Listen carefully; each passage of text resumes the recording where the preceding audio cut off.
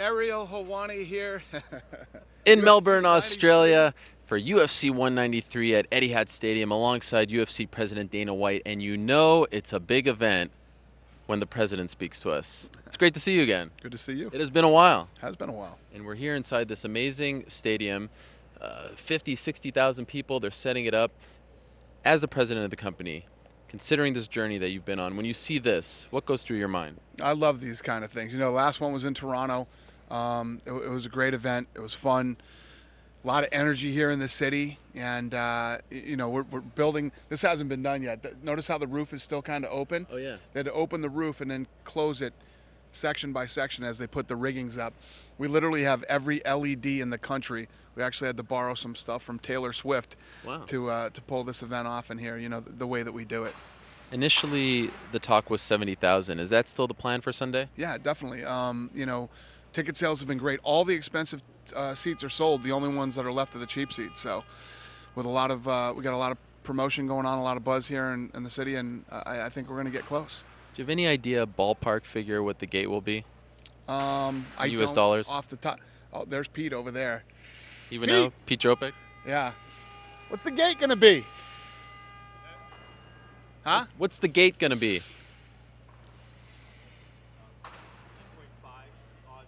8.5 million? 8.5. In Aussie dollars? Yep. Do you know the conversion? What's the conversion? Now we're putting him on the now we're putting him on the spot. This is riveting television right now. Yeah. Huh? Over 6 US. Okay. Over $6 million US. So that will beat the record of 129, but not the gate in Toronto, because Right, that was like 11, 12 million. Yeah. The Toronto gate was 11 something. But you have said in the past sometimes these events kind of make you nervous because it's so big and you don't want to compromise the integrity of the event. Do you feel comfortable that every seat in the house will be a good one? Yeah. So here's the thing: when you look at this building, there's not a bad seat in the house in the circle here. You know, it's the floor seating that is always the you know, the tough ones. But the floor's sold out. You know, we're doing everything we can. We always try to make sure that everybody gets a good experience. That's why we have every LED in the country here. But there's something. There's something about being in a stadium for a big fight and the energy and the buzz. So it's going to be fun. Do you think it's bigger because it's Ronda as opposed to the original main event? Not putting those guys down, but Ronda is, you know, the biggest face in the history of the sport at this point. Did you feel like it went up once she was added to the card? Yeah, well, the thing is, the difference between Ronda and everybody else, obviously she's a huge superstar, you know, in and outside of the octagon, but you know, she grinds, man. She puts in the work. She works like no other fighter we have on the roster ever in the history of the roster. She's been here she got here on Halloween, and she's been here, you know, doing media and doing PR, and she's the best, man. Is there one thing a celebrity has talked to you about her, a story that came out, something about that just you were like, wow, I can't believe just how big she is right now? Well, it's just, you know, normally, you know, if you saw the embedded show that we did for Fox, you know, all the celebrities that are talking about, we had celebrities calling to want to talk about Ronda. I mean, today we got what the hell's her name? Taylor Swift? I'm fried. I just got off a plane. Right. But we literally had somebody call today and said, hey, I want to talk about Ronda. I mean, just everybody is, in fact. Think about this. Think about, you know, we were just talking about how big this thing is. No women's fight ever in the history of women's fighting has ever done anything close to this. This is massive. You know, we always talk about going to stadiums, and we end up here with an event headlined by a woman and co-headlined by a woman. You know, co-main evented by a woman. So it's a monumental event for us. By the way, you said you're fried. Is it true that you flew all the way here and forgot your passport? No. So I flew to LAX and then forgot my passport. I was supposed to be here yesterday at 10 in the morning. Forgot my passport in Vegas, and here I am. And then you have to go back to Vegas, get it, and then fly. You know, somebody brought it to me in LA. And wow. Oh, okay. Well, at least that you don't have to go back. That's a pretty big blunder for a travel veteran like yourself. It is. You know, it's a first, and it's definitely a big one. Not throwing anybody under the bus, but it wasn't my fault. Oh, okay. Fair enough. Holly Holm is a pretty big underdog, and it's funny because I remember first talking to you about her in Houston for UFC 136, and you were saying people were shouting at you, sign Holly Holm, and yet now people, they don't believe that she's, you know, a credible opponent, but they did back then. Do you feel like she's not getting any respect, even from the odds makers as well? It's because Ronda has become this Tyson-like figure, and the reality is, Holly Holm has the height, the reach advantage. She has the style to stay on the outside, throw. She's going to throw those front kicks to the body like the Jackson camp does. She's going to be attacking Ronda's knees from the outside. They throw those kicks down to the knees. She's going to use her range and distance to keep Ronda on the outside and try to pick her apart. The other thing that she has is the experience factor. This girl has 45 fights. She's been in like 40-something fights in her career. Ronda has 12. So Ronda has become this Tyson-like figure, but anything can happen in a fight. Last time Ronda fought was August 1st. It was a very quiet sports night, and that was an explosion, right? UFC 190. Do you have any sense as to how this will do? Because you have more competition with college football this time. Yeah, this thing's trending off the charts. Really? You think it will beat that one? It's a massive event. Really? Massive event. Yes, it will beat the Brazil fight. Wow. And even though you're in Australia and sometimes people get confused at the time, it won't affect it. Yeah, there's no confusion. It goes off the same time, 7 o'clock Saturday night on the West Coast, 10 o'clock on the East Coast, just like any other fight. You were at the staredowns just moments ago. What did Joanna say to Valerie? Could you hear? She said, "This is your last fight, bitch."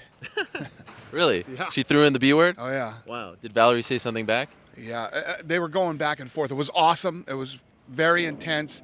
And then, I think Valerie told her to fuck off at one point. Wow. There's something about Joanna where people connect with her. I don't know, she doesn't speak obviously fluent English, but there's just something about her that people just love. What do you think it is? She's got a great personality. She's very, upbeat, happy person, yet has that killer instinct, man. She's just a killer. And fighters love to watch her fight. Her hands are unbelievable. She goes in to finish you and to stop you. I mean, at the end of the day, it doesn't matter if you're a man or a woman. If you are a real fighter and you go in there and you're a finisher and you try to finish people, people love you. That's the reason people love Ronda. Claudia's here. Is she next in line? Claudia is next in line. Provided everything goes smooth and nobody gets hurt and everything. Yes, Claudia has been working on her game. She looks unbelievable too. Another incredibly badass, talented fighter at 115 pounds. A couple more things. You got Bigfoot and Mark Hunt. I know you loved that first fight. You even had the T-shirt made about the rematch before there ever was a rematch. Is it possible in your mind for this to surpass that one?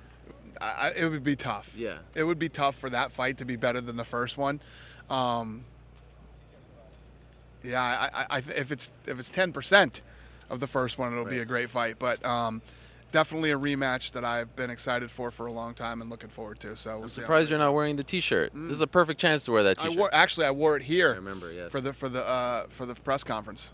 Okay, and you also have Uriah Hall coming back on short notice against Robert Whittaker. You were somewhat critical of him after The Ultimate Fighter. He didn't have that killer instinct. Do you think he's gone over the hump after doing what he did to Gegard Mousasi? Well, first of all, I love Robert Whittaker, man. This kid, I think, is one of the best up-and-coming talents in the sport.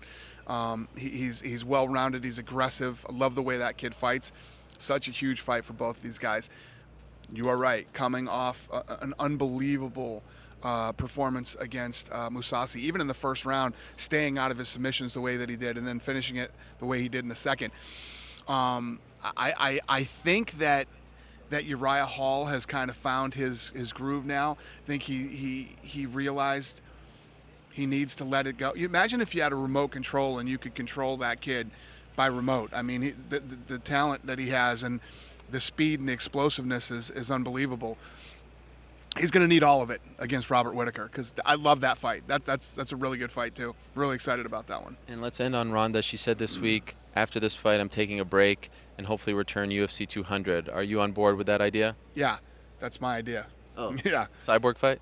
She's going to take off and do her thing, relax, shoot a movie, and then she'll come back probably for UFC 200, provided everything goes right. Rousey Cyborg, the return of GSP, CM Punk's debut. UFC 200 is looking like a real can't-miss event. I just made the card up in my mind. That was good. Yeah, you can take it. Well, there's a lot of great fights coming up. Whatever happens with Conor and Aldo, right. One of those guys will fight again going into next year. John Jones possibly returning.